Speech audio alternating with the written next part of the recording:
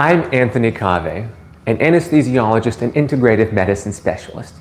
And not too many years ago, I had a patient in the operating room who, like any other patient, was rushed in, had not even seen their surgeon before coming into the operating room. They went down on the table here, and the moment they got the mask over their face, the surgical mask or that operating room mask like this, I saw a single tear roll down their cheeks. This wasn't someone who was overtly sobbing or crying or projecting their frustration or anger on myself or anyone else. They weren't being rude or anything belligerent, but there was an internal pain. Now, unfortunately, I had already started pushing the propofol, which is what puts a patient under anesthesia. So I tried to stop pushing, and I put my hand on her shoulder. I brought my head down closer to her ear, and I asked, "Hey, what's up?" And I was hoping I would get, a deep response, like, why are you crying? Clearly there's a lot of anguish, and this is a scary environment. You're almost naked in a gown, it's cold, you're stressed and pain before surgery. And the patient was already asleep. So I had to spend the next 2 hours wondering what was in my patient's mind as they were under anesthesia, because how you fall asleep impacts what your surgery is like, your mental state, at least to an extent. We believe in how you wake up and how you're going to recover, maybe for weeks to come. Well, unfortunately, when she woke up, she had no recollection of crying before falling asleep. So I was really out of luck there, but I tried to piece together what had happened to lead her into the operating room, the series of events that put her in a position where I felt that she was unheard, certainly unvalued, felt like a cog in the wheel or a button click. Maybe insurance had made her life miserable, just like it makes for doctors.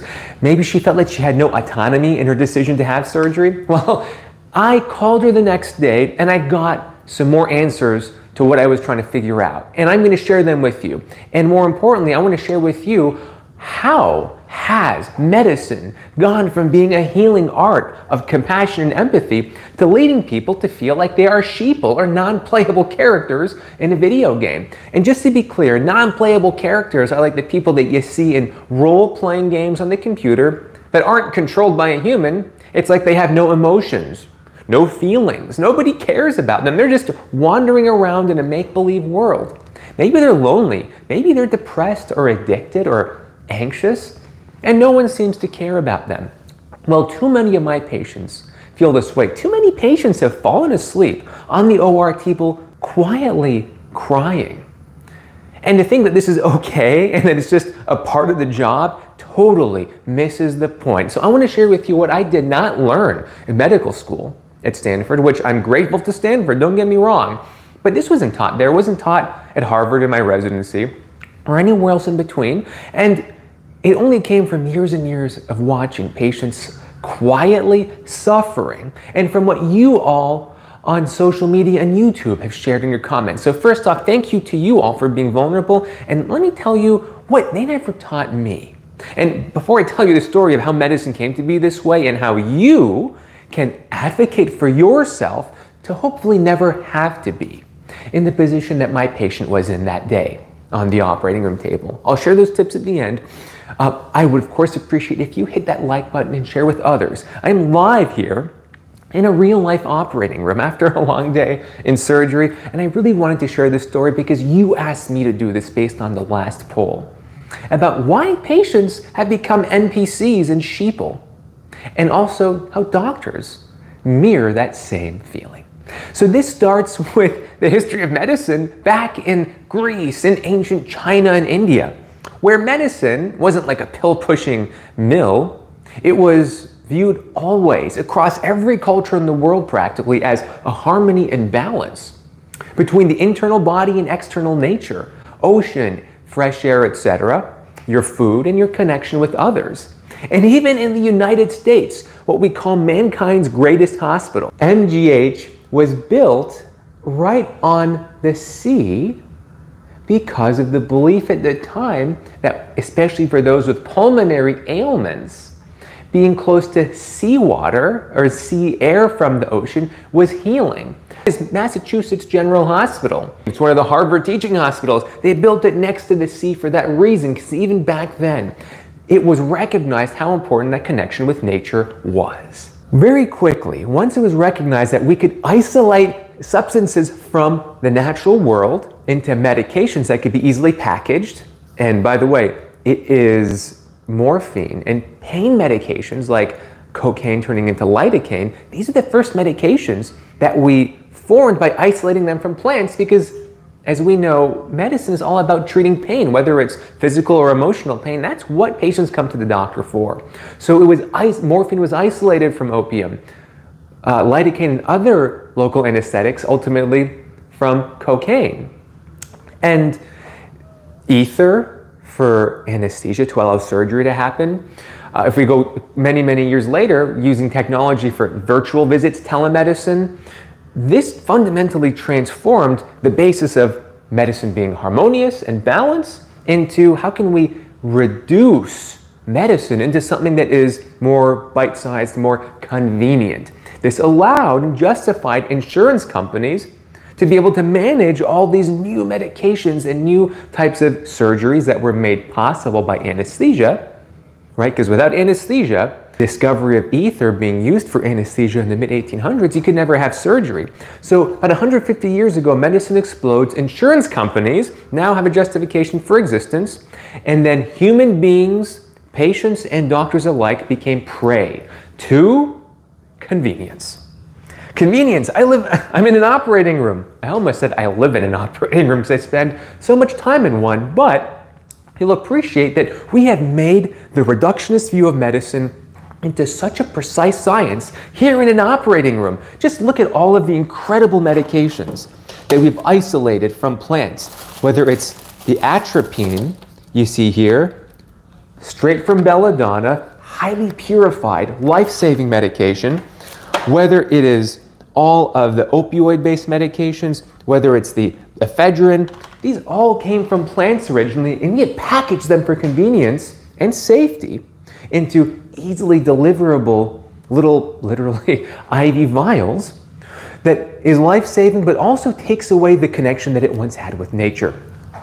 So it became easier to have surgery, maybe instead of preventing disease in the first place, or going straight to pills instead of plants, or having virtual visits instead of in-person visits. We lose that connection, we lose that empathy when we're not physically with the patient and we're relying on a camera, right? So this is fundamentally against how human beings work.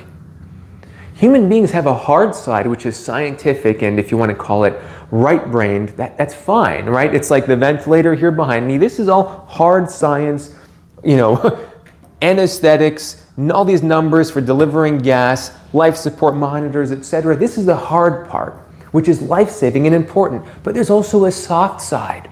When you're on the operating room table that you just saw a moment ago, connecting, bridging ourselves out of loneliness. Human beings cannot, absolutely cannot function if they're only living in the hard side and not in the soft side. And I'm not trying to say everyone's a special snowflake. Absolutely not. But we need to recognize that there has to be a balance of hard and soft. And this has been completely thrown out the door through the reductionist view of medicine that you've seen the history of. Now, this has led to impersonal, it's led to mindless, disengaged interactions between patients and doctors. And if this resonates with you, please let me know, because I know many of you are commenting on this. And I absolutely know that you have, because I've seen so many of my patients have felt that despite being mindlessly treated and disengaged, they're still stressed. You think you can check out and feel relaxed because you're not engaged? It's being disengaged yet stressed at the same time that has led to the moral injury, that has led to the burnout that so many doctors and so many patients have experienced. It's like the worst experience going to a doctor's office. Nobody wants to go. Nobody wants to go because it sucks. You have to wait in line. You might be treated like You're just another sheeple coming in the door, and you don't have autonomy over what happens, is how many feel. It's this loss of authenticity, this loss of being able to feel your gut instincts that leads people to feel like NPCs or sheeple. And this is, if nothing else sticks with you, this is the most important part, because when we feel like we are non-playable characters, like we're just sheeple, we lose confidence. It erodes our self-esteem and our courage to advocate for ourselves. And the less we can speak up for ourselves, the more of an NPC or sheeple we will become. The more we lose our confidence, the more sheeple we become, both as doctors who have lost autonomy in the practice of medicine, or as patients who have lost the autonomy in their own health, what is most sacred to themselves, whether you're in an operating room here or you're in the doctor's office or at home.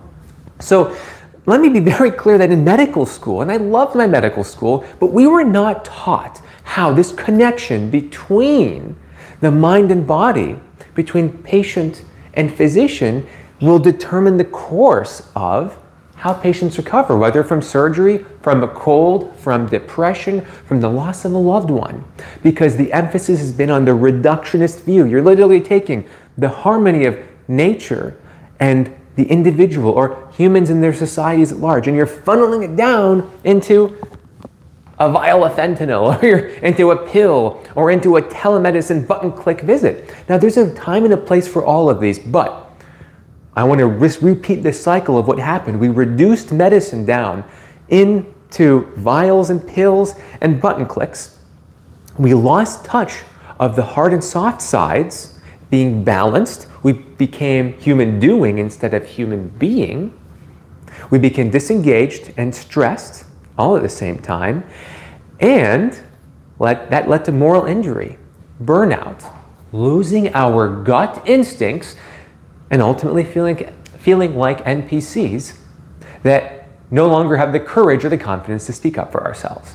So it's not all doom and gloom. How can we break this cycle? How can you regain confidence? I'm going to share with you a couple of my tips. Number one, we need to retake responsibility for our health.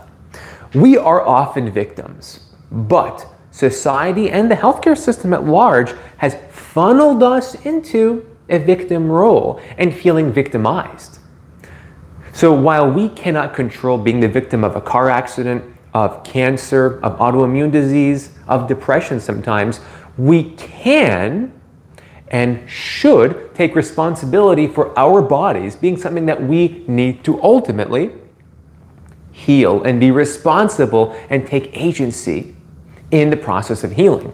So when we take responsibility, it helps us gain and regain that confidence and that empowerment to advocate for ourselves. If we are leaving our bodies to be healed by Big Pharma, if we're leaving our bodies to be healed by a doctor whom we've never had a meaningful conversation with, or a nurse practitioner, or a physician's assistant, or if you're walking into this operating room here and you're just like, whatever. You know, my video on loneliness and the elderly gentleman whose story I shared with you, he was like, I'm having a hip replacement. I don't know why. That level of disengagement affects our mind and physical bodies in very, very deep ways. The scars are visible under anesthesia, which is why I share this here in the operating room. It's not fluffy-duffy. It's very practical, tangible effects. And when we gain confidence, we can remove ourselves from victimization and be able to say things, and if you want to write notes, go ahead. We can say things like, Doctor, I value your opinion, and I also believe I should be an active participant in my health. Can you please clarify that plan so I can better understand it? Or we can feel more confident to say something like, Doctor, I don't understand what you're saying. You know how many patients, they are super sweet, super kind, but they're like not at all with it. Because maybe they're stressed out before surgery when they're seeing me. Maybe they're so depressed when they come to me for ketamine in my infusion clinic that they have this whole important history and they can't pick at it because they're so depressed that their memory is not there. I'm not saying they're dumb, absolutely not. But for any number of reasons, patients might feel disempowered and they might not understand the doctor's plan. Yet they're not confident enough to say, "Doctor, I'm confused. Can you please explain that? Can you please put it in layman's terms? Doctor, I want to be the best patient because I'm responsible for myself and I want to better understand what your plan is so I can help you ultimately give me the best healing possible." Patients are often way too unconfident, or they lack the courage to say that to me. And I think I'm a pretty sociable, engageable person. Yet there's a power play dynamic, and I get that. And I also get that patients have been groomed for so many years through this model of reducing our emotions to pills and to just showing up to a doctor's office and relinquishing our responsibility. How about having the courage to tell your doctor, "Your plan sounds vague to me, doctor. Can you please more clearly explain what you think is going on in my body? Because I know my body and I know my pain. I know my bleeding. I know my mood. I know my reflux, whatever it is not normal for me." You know your body better than anyone else.